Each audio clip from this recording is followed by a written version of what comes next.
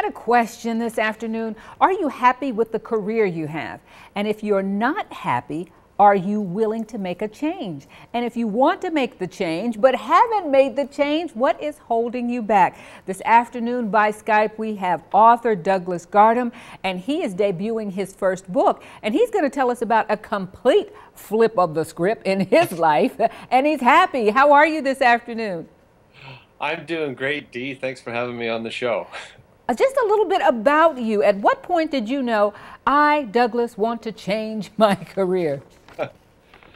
Well, it's something of a long time in coming. My background is engineering, and that's what I went to school for. But I'd always had a creative spirit, so I always had written. It was my dream to actually become a published author someday.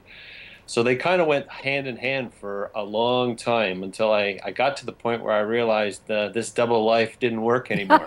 Okay. So was there a one thing? How did you know, and what advice can you give to others when it's okay, I'm going to take the leap?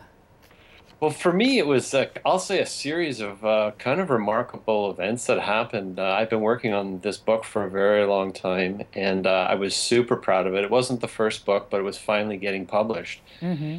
And literally, the week that this came out, and where I was working didn't know anything about this passion of mine as far as a writer goes.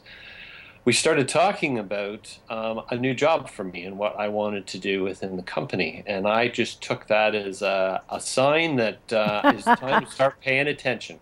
It's time. It's time. Well, what advice would you give to someone who is kind of thinking, this is really not my calling, this is not my passion, that is what I want to do, but I don't know how to get from here to there?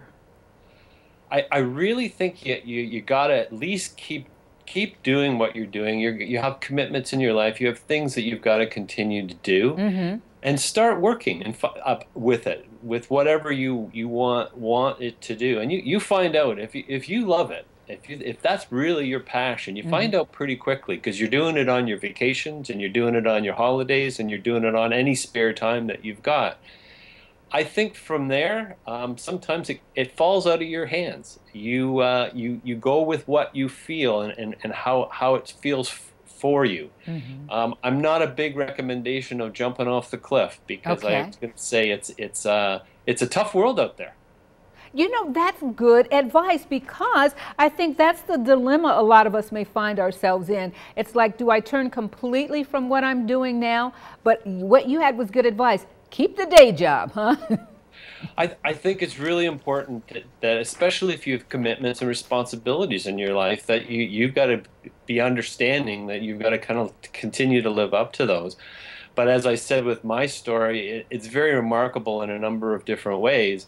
But for me, my story was coming to the end of where I was working. And it's not that I didn't like engineering and that type of world, but the passion I had was for the actor, my new book out, and what it really meant to me. Now, I see that you have been awarded the Editor's Choice Award by your publisher.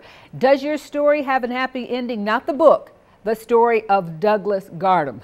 Are you glad you did what you did?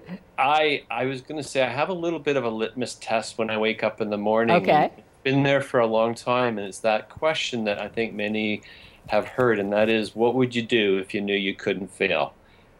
And my answer today, I'm pleased to say, is I'm doing it. I love it. I love it. I have these things in the back of my mind that almost haunt me, Douglas. They do. It's like, Dee, if you don't do it now, when are you going to do it? And Yep. I just keep hearing from people like you, my pastor, different people. It's like, do it. You know? Wow. So you seem happy.